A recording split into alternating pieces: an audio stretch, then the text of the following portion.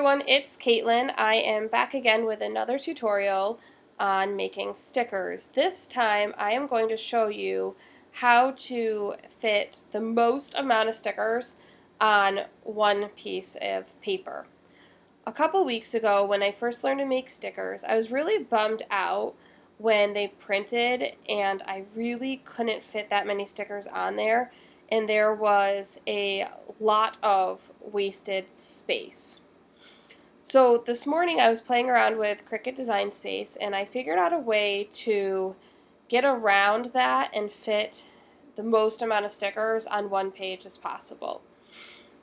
So the first thing you're going to do is you are going to make a rectangle. So I'm going to click on Shapes, click on Square. If you hit this lock button in the corner, you can unlock it, and now you can change it into a rectangle instead of a square. The biggest area that you can print in for print and cut is 6.75 inches by 9.25 inches. So I'm going to change this square to 6.7 inches wide and 9.2 inches tall. Next, I want to change this square to a different color. This is just a marker, so it shows me the size of the print area. I'm going to change it to a light gray because with the stickers, they all have a white background, and if you were to change it to a white rectangle, it's really hard to see the edges of the stickers and if they are overlapping. Now you can go to Upload, and you can upload the stickers that you want to print. I am going to pick these first 5 that I actually designed earlier today, and I am going to insert them onto my canvas. I am going to resize them a little bit because I do like them to be around 2.5 inches. So let me resize them all real quick. And you can make them as big or as small as you would like them to be. Oh, hold on. I made a little mistake on that one. I want to change the height of this one to 2.5 inches because if I change the width of it, it gets a little too big. This one to 2.5. Whoops. Sorry about that. 2.5. And one last one. Kindergarten teacher one will be 2.5. I am actually a kindergarten teacher. I teach special ed, so I actually co-teach in between 2 different kindergarten classrooms, and I absolutely love it. So I want to make between 2 and 3 of each of these stickers, so I'm going to select them all, and I will duplicate them 2 times so that I have 3 of each sticker. If I were to hit Make It right now, Cricut is going to put them on 2 different pieces of paper. And if you look at this first piece of paper, we have this whole section over here that is wasted space. And if you go to the second page, there's a lot of wasted space because I only have 6 stickers on there. So I'm going to go back and we're going to figure out how to use up as much of that paper as possible. So this gray rectangle that you made shows the print area. So you're going to move your stickers around to maximize the space. You can turn them, you can move them in all different areas. There's a couple, I've had to move them around a few different times to get the most on the paper. It's kind of like a game of Tetris. I actually really enjoy figuring out how to get the most on there. It's kind of fun to me. It's like a puzzle. You can also turn them. So I'm going to rotate this one. And you really just have to kind of play around with it and see which order allows you to fit the most amount of stickers. So I'm actually going to move this one. I didn't like that there was a big empty space there.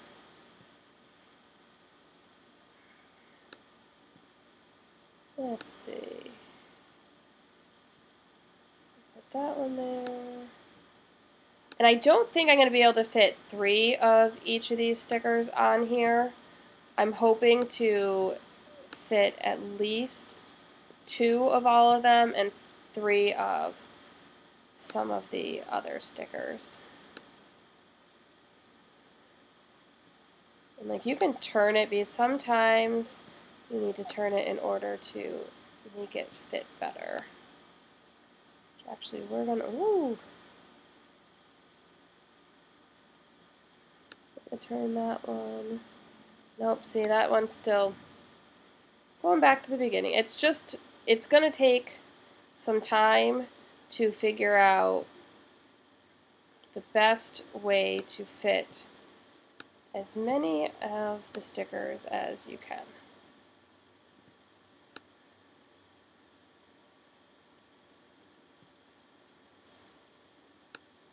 Okay, I want to make sure I get these kindergarten teacher ones on here.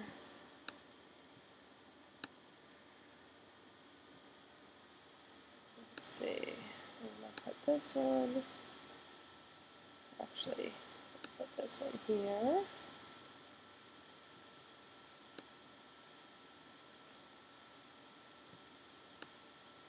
You can put that one over there.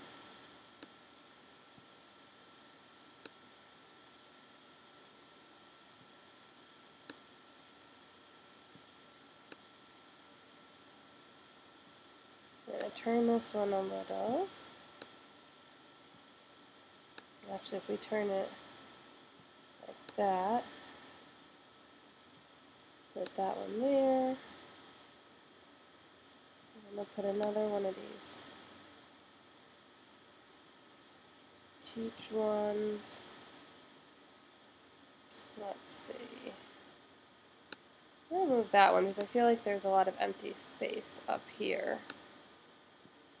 See, again, like I said, it does take a little bit of trial and error to move them around so that you can fit as many as possible.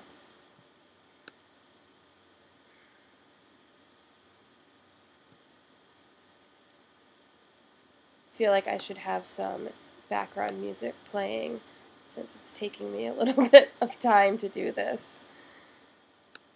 Okay, we're going to put that one here.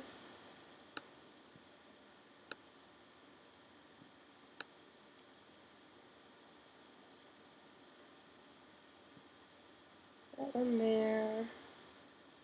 Now, I am going to delete one of these teach ones because those ones are kind of large and they are taking up a little bit more space than I would like. That one there. This one here.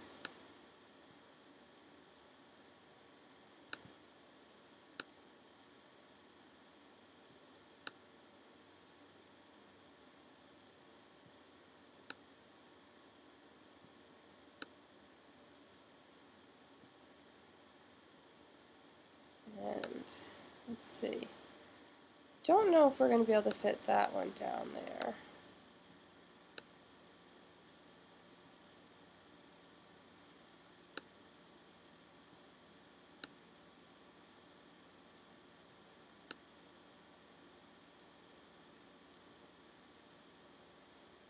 I think we're going to delete this one.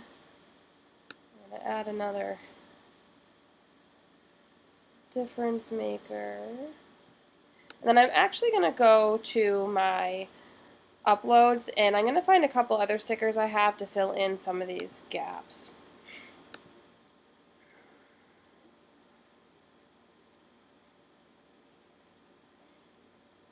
We're going to pick the ice cream cone because I really like ice cream.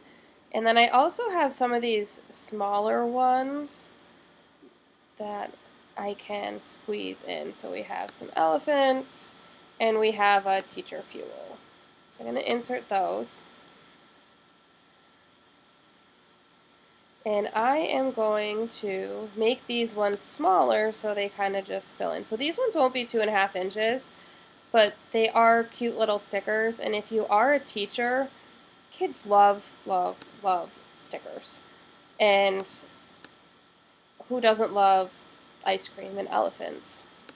And also, if you are a teacher, I am sure you have a planner, and the little coffee cup teacher fuel ones are super cute and could go in your planner. You could put them on note cards. You can do a lot of fun things with all these stickers. So I'm going to make them small enough so that they fit in some of these empty spaces. And it looks like we can duplicate that one, because we can fit another one of those if I make it a little bit smaller. Up here, so we can make that a little bit bigger. And we're going to duplicate the elephant, make another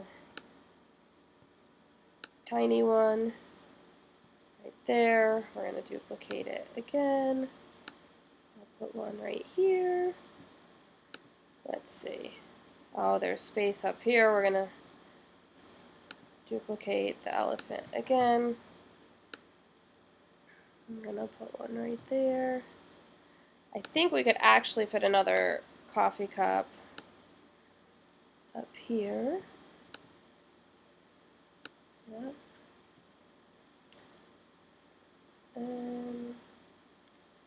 I think that looks pretty good. There is a little bit of empty space right here. If we wanted to, we could probably duplicate this ice cream cone and make it smaller and turn it on its side. And it may fit right down here. You know what, we'll do another elephant down there too.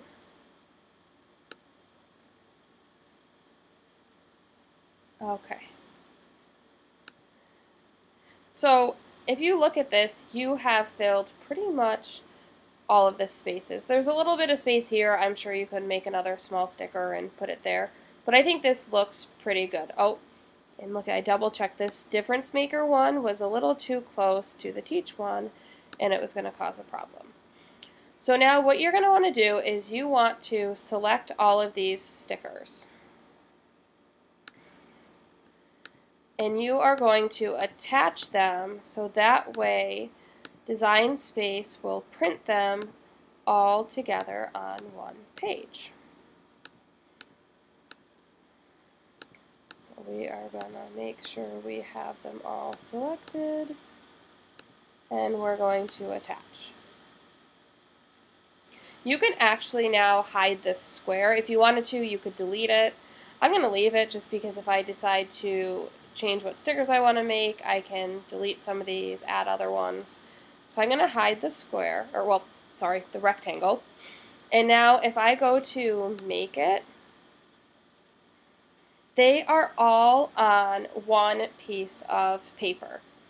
And there is a lot less wasted space than if we made it without the rectangle. So when I go to print these, I'm going to hit continue. And I'm going to click on Send to Printer, and I turn off the bleed.